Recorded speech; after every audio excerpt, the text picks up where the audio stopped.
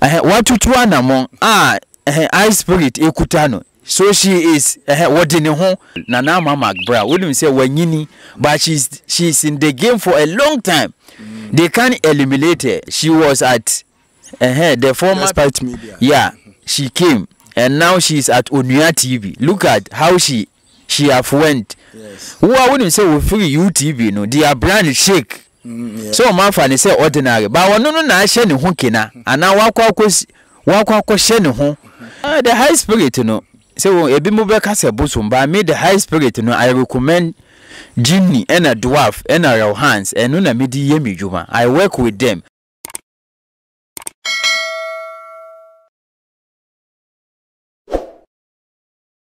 Aha Nyame TV mo somfo obenfo kwam dwuma me enene massage bre esan ene chief agorozo asade ahia ni nyina eye die esimani so ese me pese isua de ti se besua de nso so de o se po bi onimde obi obetuma kire na de wo sunsun mu ene honam nyinara enu ti ene masa akwakope chief agorozo na de bia no ni chief hia ni edi nkomo ya no ta ka asem bi wo se ewiase abrabo na yebo no yewo obi wo hono mo a anaye ebinum wo hono ma omunim kwan no eno mo nam so nti wo se ye na ye nim kwan no o se edi won achi o se follow on steps ante se be den e de amayen enu nti ena na me bisa ne se okasa nchiremu ankasa pa ne den na hwan mo enso so ena omunim steps no anase hwan mo nim kwan no a o se yenso yesua wo mo enu nti ka me ho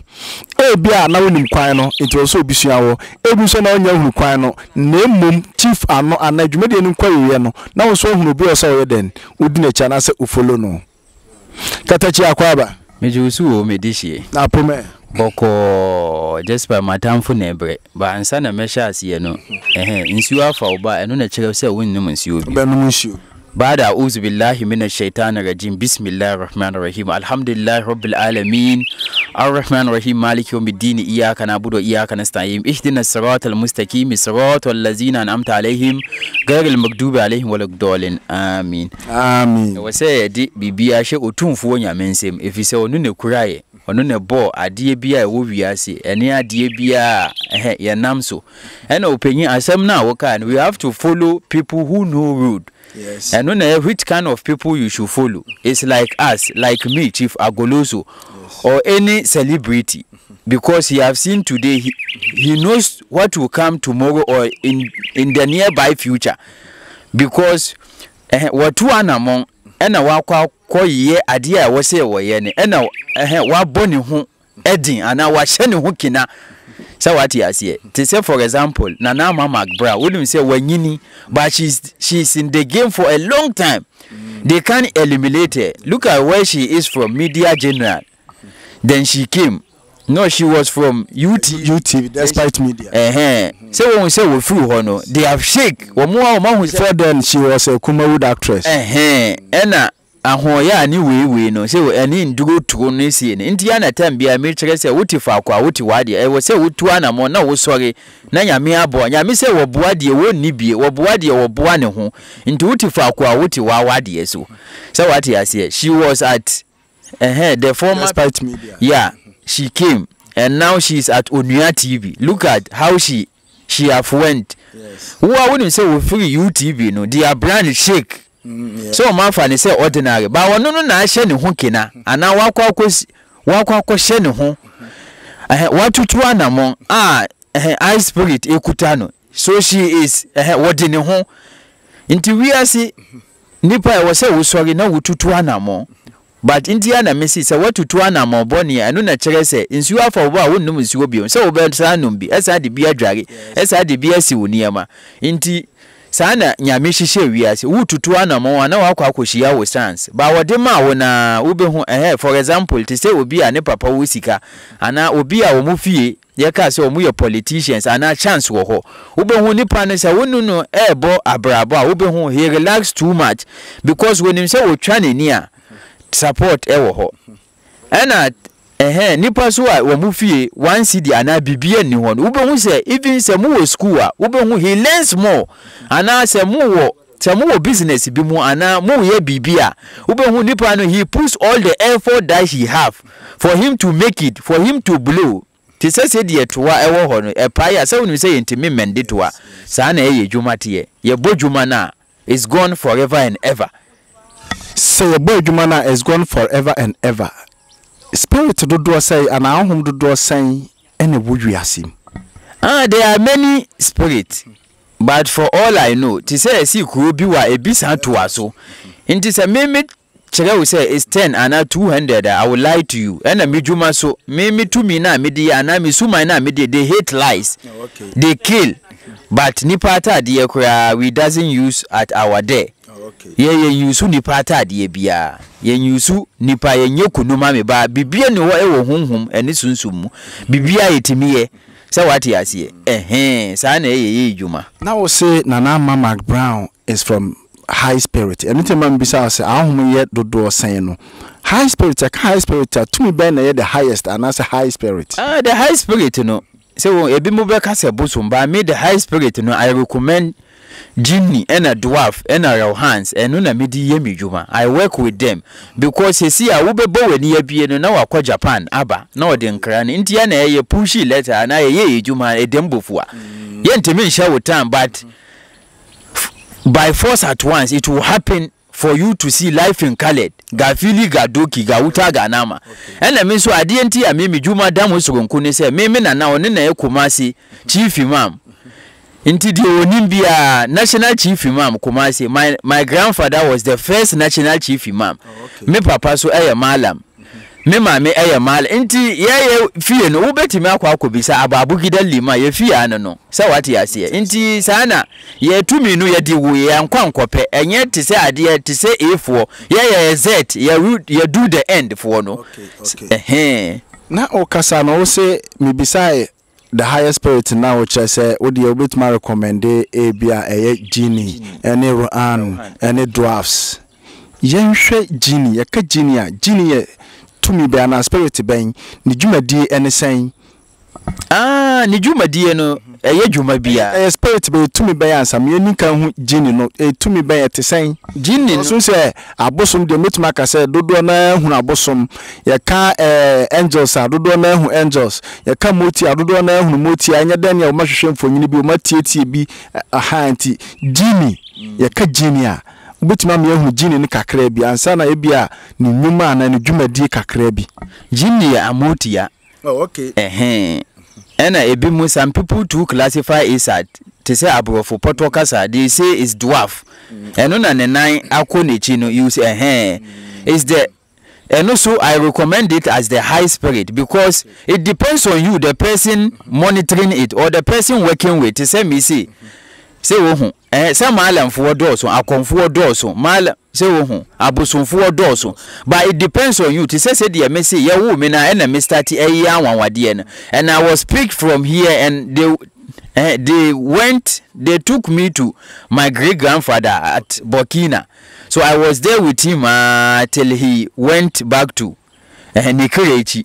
I was working with him. When we go to distant bush he will tell me that say eduawe eni kwan say ene edua bi wo hokora wo ba beti a wo say wo yi wo hu nyina sebi obi wo hokora wo ba beti a wo say wo ye ne salamu alaikum 420 times ye wo de wo ye ne salamu alaikum 10 times salamu alaikum say yenchia yenchia wo ma be chan say 420 it depends on the dwarf and the genie or the highest spirit on it. Okay e beti ma to say enka say asasi we say e ka say honhom ewo ho say honhom is not one. Yes they are cool. They are like a union. Yes. So when I give you or when I prescribe a dwarf or a rohan for you, no, say what you say. And I'm not the only spiritualist in Ghana or in the world. I can be working with him. Like my brother is calling him at Insawam or at KJT. He too is an spiritual man. So it's team. It's unity. They love each other. It's not like we human beings that hatred. They want to see your downfall, backbiters, and so on and so forth. That's how they are. They are in union. Okay. So when you call them now, if he can't cope to your day, no, he will tell his brother. Then the brother will come and give you the render services. then he will go back again. You will know that it's not your genie or it's not your Rohan that did it, but all in the name of that your genie or that your dwarf. That's how they are. They are on union, and that's the same thing classified as the Rohan. That Rohan too is the highest spirit and the last Ogoro that people used to see. Okay. Because right now when you send him, it will go and come. The genies are afraid of them. That is why I'm afraid of the Rohan. They are the last high spirit. Like Nanaba, how you are saying, she used the Rohans. And Adim Cheduya, he's my boy. I gave him powers. Don't you see that now he has gotten plenty money? Yes. There is something that we do for people. It will call favor. It will call fame. It will call money. Anything that you need in the world. Okay. That Rohan, when I prescribe it for you, that is all. Okay. What about if I want to follow someone's steps? Maybe Mcbrown. I want to follow the steps of Mcbrown because I like the way Mcbrown presents herself in such programs. And if I want to follow the steps of Mcbrown, how should I go by it? That is why I'm saying that this place that our work has come in, you have to call me or you have to come. Then we show you that is this Rohan or your star no, is fire or is sun or is air or is fire. Then we show you that you SCBC or you this person no, you shouldn't be eating like palm oil. Someone doesn't know. Okay. And you don't have to marry a girl or a person with this name. Okay. It will pull you down. You have gotten me. And if that people, if you don't know all this thing, but if you want to follow on Lanama Mcbrown, when you call and I prescribe it for you, it will be pulling with you. Even I have some Rohan, when I prescribe it for you, sebi or chinakwa ube tinakam ube nya kwanshia. And I uko baby ye be gu enumasia. The genie or the Rohan, it will show you that don't go. It will be dreaming you. Or even if you are going to school or something, it will dream you. Then the thing that the teacher will come and show you, you will dream about it before you go to school. Okay, let me ask this question now. Who can you see as say bia no anase say genie no eye obi na de no be hye won sa anase obi a oyusu bie e na se bia ade be chine se bibiboni bi beto no anase bibi besi a obeso ho daye e bi obi de no be hye won sa anase obi oyusu bie e na betumi aso ne daye anase betumi ayi ne ho de a kire no nti ya na me kire o say ohun sa genie anara Rohan, those people, that is why I told you, those people monitoring it or say ye wodia or if I prescribe it for you, I will show you that use this or use this. Okay. Or if you want to talk to him, I can prescribe it for you. It can appear, it won't harm you. You can be hearing it, it will be talking to you. Okay. The second step. And the third step to it will be dreaming you. Some people are afraid, but it won't harm you. If I prescribe it for, and it's not anybody. So enye obia no wolo han na gini no obetima yusu ne said ye mimi yusu ye wo menu na tumi no ene menam ena mesanso mena na ewo bokina. So can you prescribe the genie or the Rohan or the draft to anybody or for anybody? Yeah, I can prescribe it for anybody. Intia na meche se nyame se obo nipa se ne suban ne nseso nyame suban ne nseso obrefu onim atiti nim into wo bra is from you. So if you want the genie or the Rohan, I will prescribe it for you. It's that simple. I will show you that this, then I will marry it to you. It won't harm you. It won't do you anything. It will be tacking on your toe. That, hey, esimesi, tomorrow this thing will happen. Okay. Or the money you have been gotten, and or matu in some ways on the money is going out or the money isn't staying. Okay. It will show you that even if sraka or is toffee, buy toffee, give it to children, or buy honey, go and pour it in the entrance of your house, or go to bush, or go to forest, go do this, or go and get one egg, blast it, don't look at, but go. It will be directing you. It will be your guardian angels. It's the same as guardian angels, but the guardian angels, mine is for. If I prescribe it for, it will be looking back. Like when I do work for you, we have to look in. If you call me and you say that this, we have to do a visa. We have to check. After checking, we will look in front of the work. If I do it for you, it won't harm you or later effect. Then I'll look backward. If any bad thing won't happen to you or your family member, then we proceed the work for you. Enti obi betumi a invoke bia ne guardian angel na at the same time bia Rohan at the same time bia junior na dwarfs. Yeah, for sure. Enti ana say and am dudu esem kwan say man kwan ye de. So power plus power, it will boom, you raise. Enti ana time bia me kire wo say osikani bia beifo.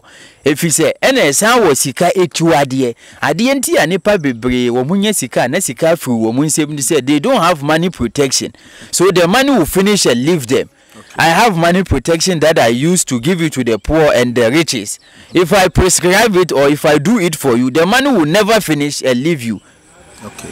If you don't say one to one amount, what if so everything will vanish and spoil from your hand. Okay. Kasan, you said say every rich man or rich person is a rich or wizard. Yeah. And then the man pakrono why you sikani why therefore be am pebre and am ye majuma and I Yankopon extra me or majuma na me no so. Obi nso so ti Bible ndo e kwadwofo obeda basically nti me na me pebre no a me ma ye adwuma me nyansa nti adwuma na bia aka ho no me ye dem be before te said ye o kai sikani be before. Openi wa asem no de enye sa. Ena edwumadin bia for example sebi te said your muswa ana sebi de omuhwa na ejanan bia toilet. So ena de omuswa niema ewo kurum for example sebi te se pa wo pafo. So what say mo na mo ye bredwuma no. So as the way na eso yakwa ye ebredwuma no opeyin all is lies. Wo mutu anamo wo mukodidi ahonhom ena omukuta akogigi to me te se de I told you earlier what like Kennedy ana kantanka wo ye wizard ana wo ye befuo no wo koji to me ena odi boa adasama ena odi ye awonwade ena odi ye niema bibri nti sika ni bia e befuo wakwa koji to me ana sika ba easy se me ne wo nyina ye nipa na ade na ewo bibi ni bi ana kwesi wo ama ni bi se kwesi atu anamompa he guess. Okay. Say ama to anamobona she doesn't get any time bia me see wuti fa kwa wuti wade so stand up or wake up. Na what to anamo na wa afraid ye onimudi to say me sunsum doctor na ya kire say is this and this inti ara me kire say enye bibia na ebete na si ahwe ebi wo ho a ye hwa e just raka it's like toffee or this or bisi or carries go this do it, that is all enye kunuma me na so ye nyusu nipa atade kura ni patari mpona kapese makum nipa yenye kunuma me ba dia how ewo sunsum ni honhom wiase bia ye ye ne ye bete ne tama sa na mimi ye dwumidwuma yenhwe enti obieni ho se obetimi akase te se dia wo kan ba sto me doubt me da so kire ma adwen se wo be kase obia ono obe sikani bia na chese wo yedefo obia ono susu nim nwom to na enwom to no mu ode anya ne sika nso so ono nso e baifo na openi sebe te se radio presenters ene de omoto so omo nyina omokuta yenkwala nti ya na esi honhom ni sunsum dwuma eni kwan se woka obi asema waye de ama no omo nyina se na yema omo wo be hu nipa no watu nyuma wo release ya na listeners ni followers no ma follow no too much then the person will get money se watu anamompa ya mano to sell hand eno no na me prescribe money into routine ni then it will shake you. Ebe say akomati yes so you have to follow that person. Say nyina is the hand that do that works no. And to say yare for nyina is the hand no. E wo mu an o mu sayare no. Eno no ya na etisen say the wo kan say bia obo no na nyom no eso from a bia radio presenter ade chama po bia penetie edu awia 12 bia penetie enu no 6 bia penetie a che ya hunu say asomasi o hostu ni program no bia 2 3 4 and 5 a che ya hunu edom ni nyina be kwa penetie eye denia eye bibi na yedi mentia still because ne modern mo ana edom no kwatie no ede ya na anaro anu na etwetwe dom so mumla metie no ede ne ankasa me pese mu de twa mu ankasa se ntia na me kire se openi honhom ene sunso enye ni kan wo wani we etua hokwa ade sa wo hu bibia bio. So what yes na se bia me fan say ade satambe because e bon 9 10 11 12 nyina ba bia mo bia me hunu kwan ko me fie de bia enye 9 10 o ye kire se ade sa honhom ya ba honhom mu no Okay. Eno no ye prescribe your hand na eno no na edi die mindset na etutu nipa so na ye se wo be hu nipa na ne voice aye wo de say honey or sugar ye prescribe di mawa wo be hu eno no na ye wo guardian angel so and that is why I'm telling you that say see ana wa Japan, London, Cameroon aba is this spirit no eno no na wa keka asem de edi ahihye nipa ne nkrofo etimu then they will be following you na wo near ye set toffee or sugar or something sweeter or something tastier that you ever want to say gold, you see each obi a person wo nyago ana obi a person wo nyasika that kind of thing ube hu na your hand he will whisper something tastier or something nicer in your voice and in your mind ube hu then you will be following that person who follow no who subscribe no he's making money. That's how it works or that's how it is. Inti baby obeko bia no na 2 minutes dinechi. Say it dinechi. If we will marry it, give it to you. It won't harm you. Even if you are a boy, you are a girl. When you will marry it, and no end out too. Say menko marry. It won't stop you from marrying, or you will be separating for your boyfriend, girlfriend, or your hard Debbie.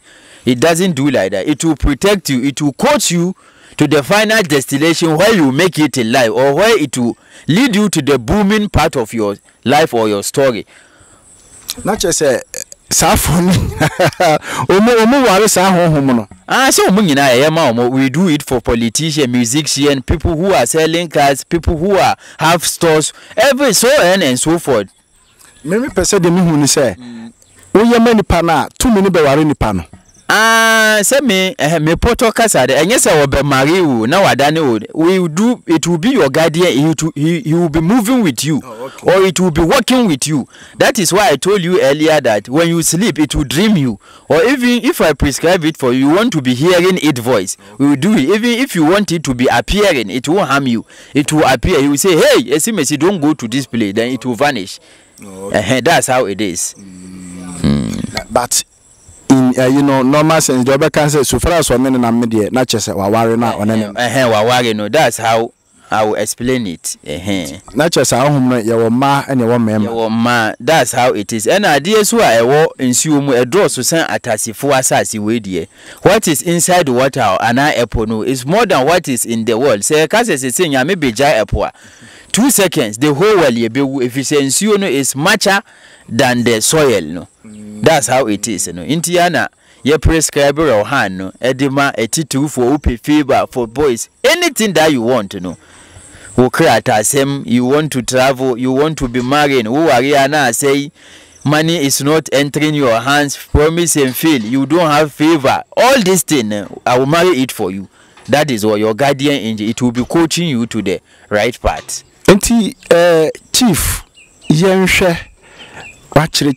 Wachirechiremu na ruano eno so eti se motia na binim se bi omadwuma ne motia de nyina se won se ye wonsom tumi ebiti se bia se ma me wota ebiti se ye se angels te se de abofo na medi kan kekan no a na epese ehunu sene ruana nkasa enso so te bi ko me ehunu gini no wa me ehunu dwarfs no abosom ne de ye hunu kakra na ruano eye aboa eye ensuom eye mframam eye awiam tumi anu susu firi hene natiemu anase tumi anu susu firi hene ayese de nyame bo nipa ana mmoa na ntwie sie no wono so nyame na bo no ye wo papa ye wo boni ye wo de omoye nsemboni de omoye adepa se wati ase ena ono so he is the tallest wo ye tin ena aboko se mukura esi saa time na Moses ewo ho no omo na omo gina omo yonko so na omo akwakotie konkonsa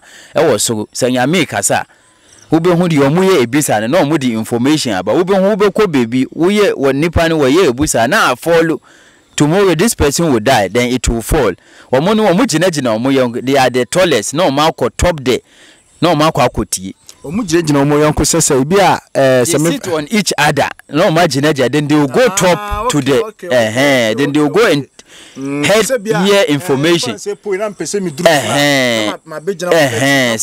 yeah no mako top always no mo ben yanko then they will hear this then they will come and give it to that spiritualist like me. I'm working with them no more the information about intiana me say whatever I'm showing and whatever I'm teaching no if I show you they say the me say 99.5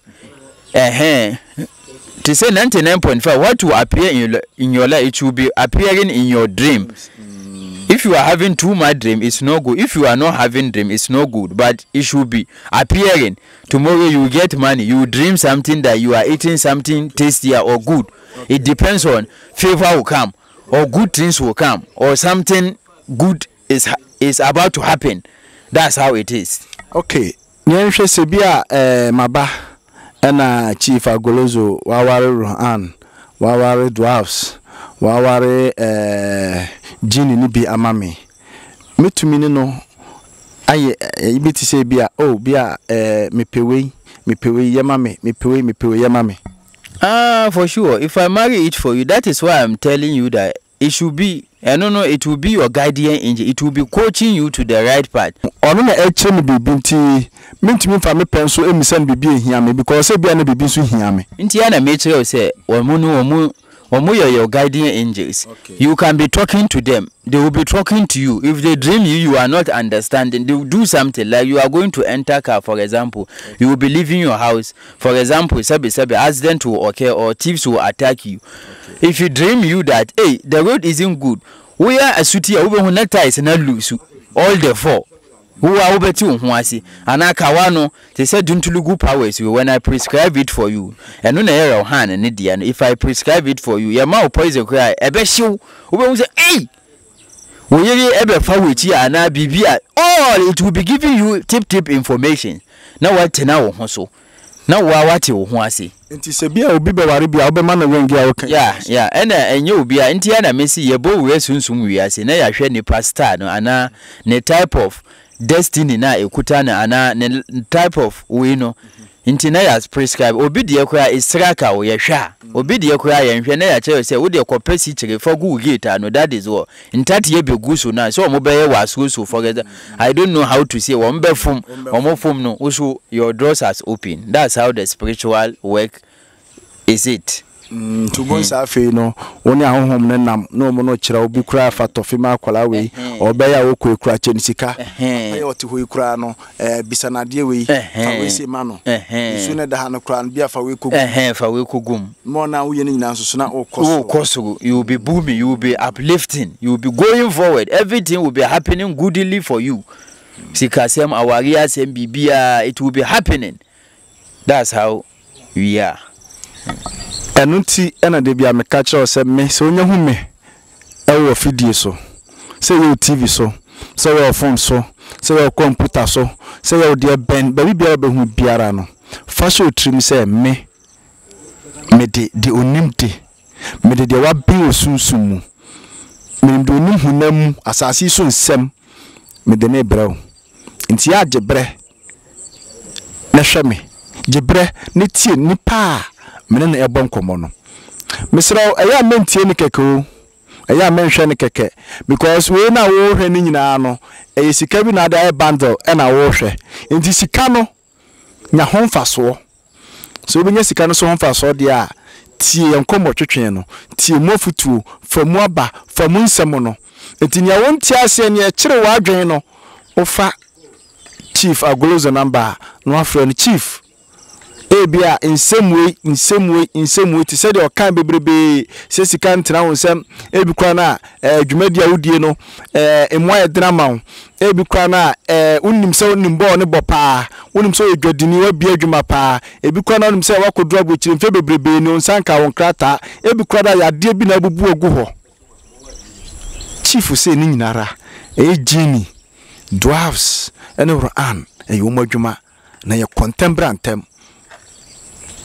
nti fa chief number na freno katachi wadama aha mentiase aha kire madwen aha seni ono so beje bre no ono atwetwe nkomo na de ewomu ebiara no ono so de ato anim katachi wadama o number na afa yensori so me number na 0240 532458 0240 532458 dia how we are wo honhom ne sunsum ade a wonti asiye no owu obi asisi wo busuanum wonti asiye oba bia yera obi aje wa japade obi afa kwati kwan so obi eda fiase atwa ntwa to so na ato no so ade ha obi a wo de poso me hu na wo bete be kankan number na 0240 532458 salamu alaikum. Wa alaikum salam. Se upusu nu a na wotene kankan se ofa chief Agorozo number na afre na wo so behu di etuamu aha ne demo besi da foforo besi na hia biem.